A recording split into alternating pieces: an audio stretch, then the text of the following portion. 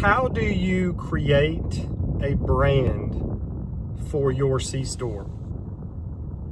Hey, John McMillan here once again, Cstore Secrets, and I shared a video actually this morning about what is your brand.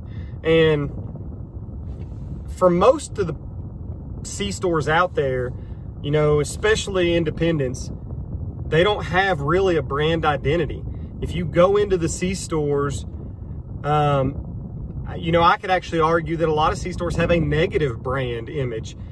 Some people would call that a stereotype or a reputation, but at the end of the day, what you do and how you plan and how you strategize and how you approach every aspect of your C-store, that's how you create your brand. So if you're doing none of those things, then in essence, you are allowing other people to create your brand for you. And your lack of focus, of strategy, of process, of customer service, of direction, of future goals, of all that your lack of is a strategy. Essentially, it's a lazy strategy. It's a do nothing strategy. And I don't say that to make you mad. I don't say that to call you out. I'm not going to call out any C-stores because I could list hundreds of C-stores that have zero brand strategy, and therefore people just like me, customers that come into your store, are essentially deciding your brand. So how do you create a brand for your C-store in this, you know, loud, jam-packed industry throughout the country? So I do want to give props and kudos to one C-store in particular that they stand out in my mind. I've recently visited them, and they're doing everything they can to create a brand. They have generated focus, direction, and they're not even in the greatest location as far as they're not sitting in a big urban area where they've got 10,000 cars driving by every single day. But his name's Buckshot B&N Market in Baghdad, Kentucky. He has developed a brand. Now, he has somewhat of a brand because that C-store's been there for a very long time. It's family owned, and that building's been there for a very long time. But if you look at just what he's doing every single day, he has embraced this smoking culture as far as smoking food. Has great ribs, I love brisket. He has a great brisket. He's doing a lot of different things throughout the food industry, but he is known for his food. He has a great C-store. He just remodeled, so he's growing with the business. And this is a guy that has created a brand associated with excellent food, B&N Market. And I'm sure, especially in the community in the surrounding towns, people travel to see him. So he has created a brand. I know a couple other C-stores that have done that in the past. People like Bill Hamilton up in Somerset, the Billy Burger. People know him for his hamburger, and he also he has Tap on Main. That's another brand that he created. And people know his C-store by those things. That's what they know him by. It's not just a Valero sitting on the hill.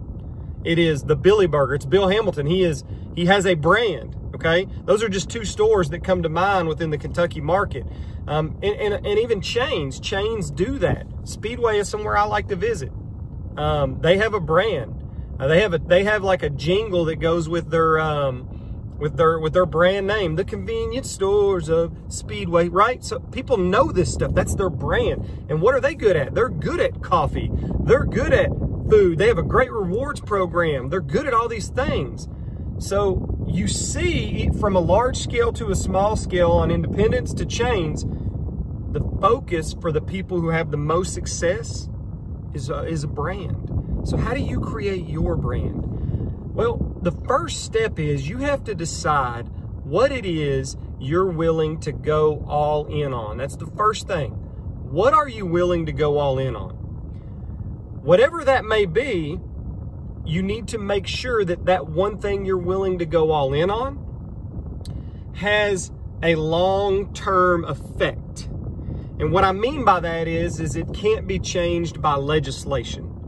Food typically is not going to be changed much by legislation. Now, your health departments and your food code and the EPA and all these different things can make different requirements and demands on it.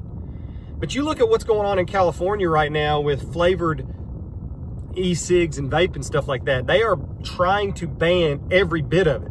So if you think your brand and what you're going all in on is vape and e-cigs, that's exactly what I'm saying. You can't make your brand around, because it does not have an infinite amount of future involved in it. It is going to be legislated out the door at some point as the industry changes. It is the current fad. We went from cigarettes being a fad to tobacco being a fad to roll your own being a fad. Then e-cigs came along. Now we're on vape. You can see it's a trend and there's a timeline for it. And after you get past that timeline, it either dies or it levels out, okay? So when I say go all in choosing what it is you want to go all in on, I am talking about you want to have the best coffee bar in town. You want to have the best hamburger in town. You want to have the best brisket in town. You want to have the best pizza. And I'm not talking about shacking up with one of these current pizza companies who pretty much are pushing their brand. I'm talking about your brand. And don't get me wrong, I have no problems with branded programs. I sell them. They have a great point and purpose. And for those of you who are struggling with a brand, a program many times, especially if you partner with the right people, can skyrocket you creating your brand because you can piggyback off of their brand. So I'm not saying those are a bad thing. Those can be a good thing too. But my point is if you want to create a brand for yourself, you have to decide what it is you're going to go all in on. Make sure it has longevity to it. Make sure it has life to it, a long life. And then you just need to start. It's 2 steps. Then you just need to start. You need to start getting in touch with the right people, making sure you find the right products, polling your customers, asking them what they like within what you decide you're going to go all in with. And for the most part, if you don't know what you want to choose to go all in on, ask your customers what they want. Ask them. With my brands that I sell with Cooper's and Champs Chicken and Blue Taco and those items, we have that focus. If you look at Champs and Cooper's Express, we are focused on chicken tenders. And why? Because it's the majority of the market. If you look at the chicken market, and I just read an article from Convenience Store News or something the other day saying that boneless chicken is the #1 product right now as far as growth and everything like that. People are buying boneless chicken. So tenders and bites and those things. So it doesn't matter what brand you choose, but you've got to choose a path and you've got to go with it. And you've got to make sure, like I said, that it can't be legislated out the door. Okay. Food. You know, you look at Chick-fil-A. Chick-fil-A has chicken. They do chicken and fries, right? They have some other good things too, but their brand is associated with, you talk to anybody about Chick-fil-A, they always talk about their customer service. That's their brand. And that they're closed on Sunday. They're known for those things. They will take care of you, but you can't go there on Sunday. And that's okay. Because when Sunday comes along and I can't go to Chick-fil-A, you know what? I'm like, Monday, I'm going to Chick-fil-A. So just, if you want to create a brand, I'll be glad to help. Reach out to me. But you have to pick a path. You have to go all in. And when I mean go all in, you've got to spend money.